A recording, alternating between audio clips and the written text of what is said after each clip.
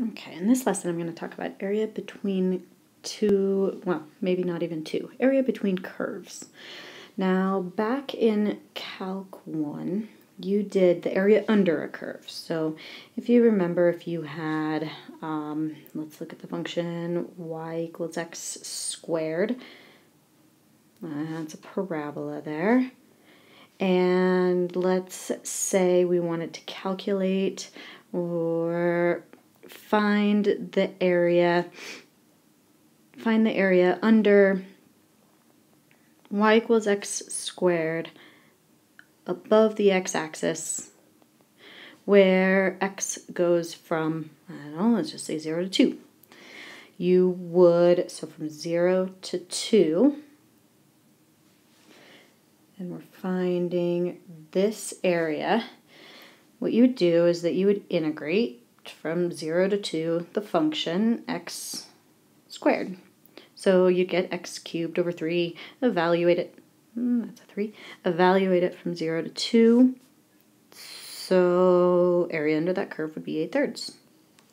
And really what you're doing here is you are taking I consider this to be a little slice, so a little tiny slice that you would be adding up like a Riemann sum. So a little slice like right there, where the top of that slice is y equals x squared, the bottom of that slice is y equals 0.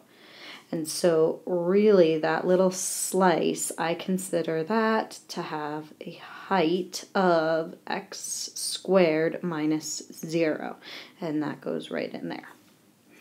Okay, so now we're going to add on to this a little bit harder.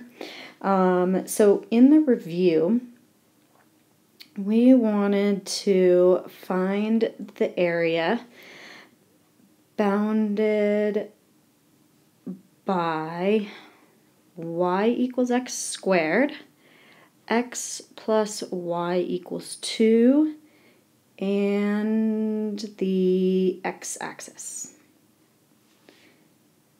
Okay, so notice on all of these, I'm drawing a picture first. And I always do that. So y equals x squared, looks something like that. And then we've got x plus y equals 2. Now that's where y equals negative x plus 2. So the y-intercept over here is 2. And it would cross the x-axis also at 2. And so that line looks something like that. Crosses at 2 there. And the x-axis. So right in here is all the area under the curve that we're looking for. Now, similar to before, we've got this area right in here where the top of that function is y equals x squared, and then the bottom of that function is y equals 0. But the difference on this one, if you look to the right of this, the top function changes, the bottom function is still y equals 0. And so really what we have to do is split this into two different integrals. Now if we split it into two different integrals, we need to know exactly where it's split right there. Now, that's going to happen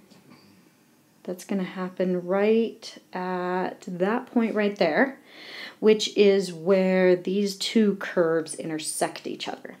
So that would be where y equals x squared. So if y is equal to x squared is equal to y, which is equal to negative x plus 2. So I set the two y's equal to each other. I've got to move everything over on that equation. I can factor that into, let's see, what does that factor into? X plus 2 and x minus 1. right? Let's verify it. Negative 2 times negative 1 is negative 2 plus 2 minus x. Yep, we get the positive x. Okay, so from this, I've gotten x equals 1 or x equals negative 2. And this spot right here, we're looking at the positive x values. So that would be the point where x is 1. And where x is 1, y would then be 2 minus 1. That would also be 1. Okay, so I'm splitting this integral into two different integrals. The first one is the integral from 0 to 1. My top function on that blue part, the top function just on the blue, is x squared, and the bottom function was 0, so I'm going to subtract 0. I'm not going to write that in there. And then I've got to add to it the part from the green integral. Now on the green integral, the top function was y equals negative x plus 2, and that green function is going from 1, this is from x equals 1 to x equals 2. Okay, so notice on these integrals, x's, my bounds were represented by x values. Same here. X is my variable, dx is telling me I'm integrating with respect to x, and my bounds are those x numbers, x variables. Everything in terms of x. Okay, let's go ahead and calculate this. So if we, for the first one, we'll get x cubed over 3, and we'll have to evaluate that from 0 to 1.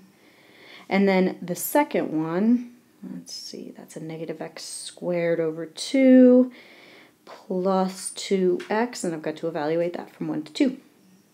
So for the first one, I'll plug in 1 third, plug in 0, and that just subtracts 0. And the second one, when I plug in 2, 2 squared is 4, 4 divided by 2 is 2, so minus 2 plus 2 times 2 is 4. And then I've got to subtract when I plug in 1. So minus a negative 1/2, and then minus 2. So it looks like I've got negative 2, and plus 4. So I can cancel all those guys. And then 1/3 plus 1/2, I can do 1 times 2 is 2. 3 times 1 is 3, and 2 times 3 is 6. So I get 5/6. If you guys haven't seen that trick before on adding fractions, you can multiply down, multiply across, take the sign of the middle part, and then multiply the bottom. So it's like down, up, bottom. It always works. Okay, either way, we get 5/6 out of this.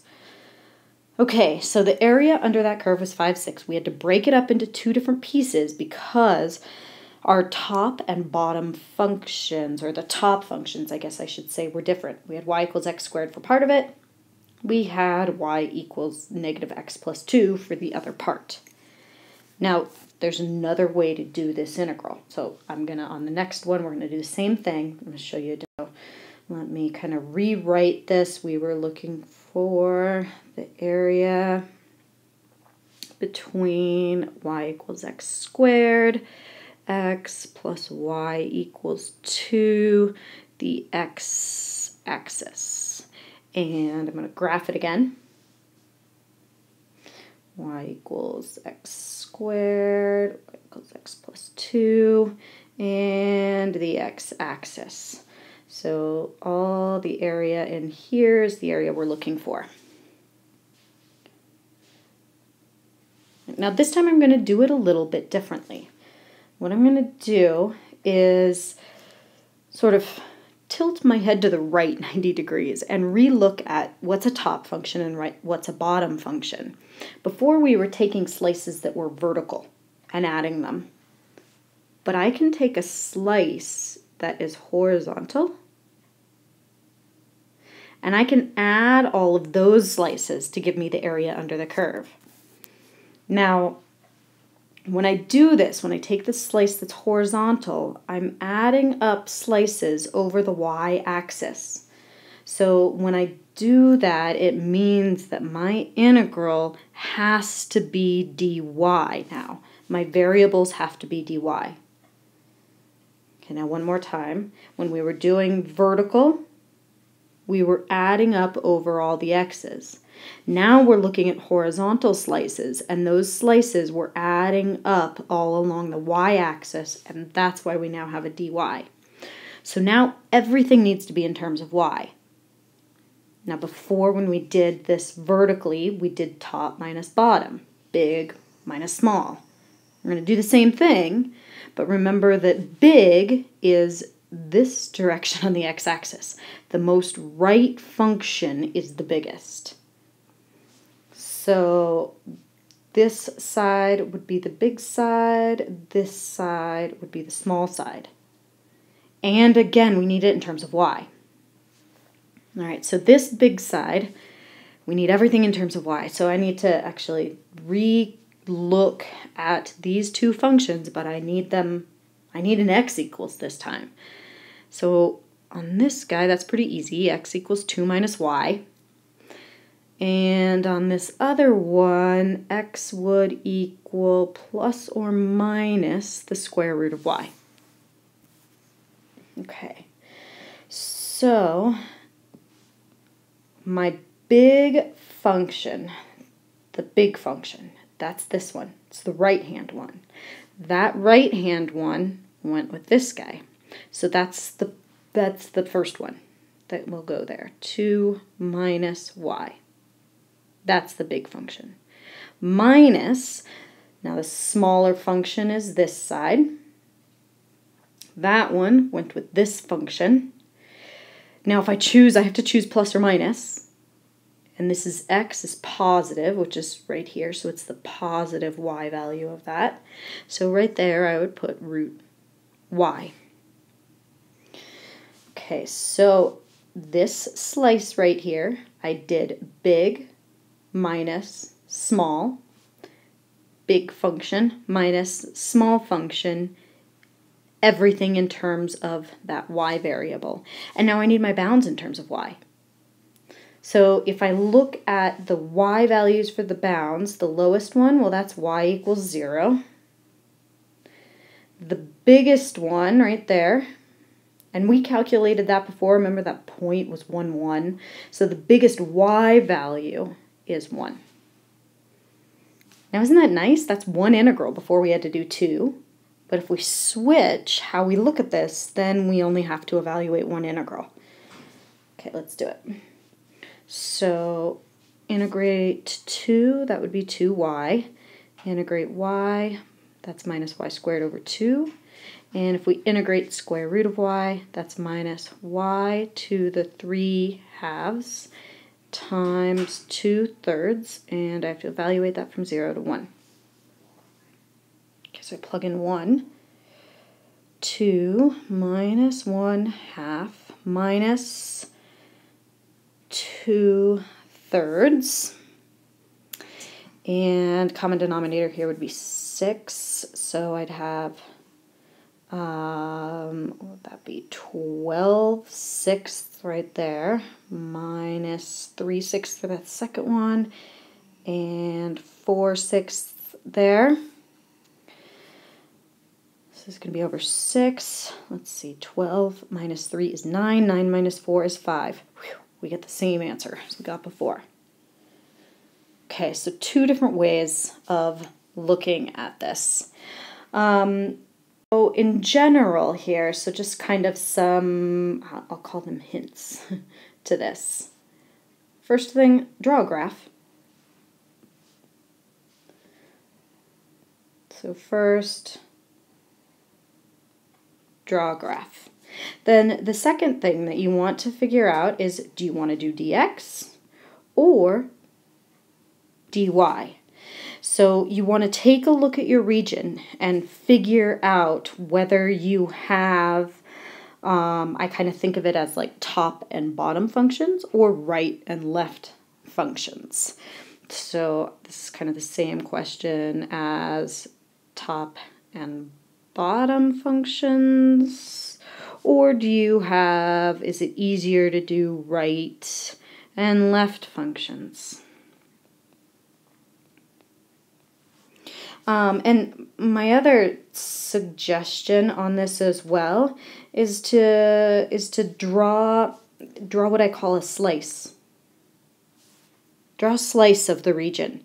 See if you have the same top and bottom function. Do you have the same right and left function? So draw a slice and then see if you have the same top and bottom function, or see if you have the same right and left function for your representative region.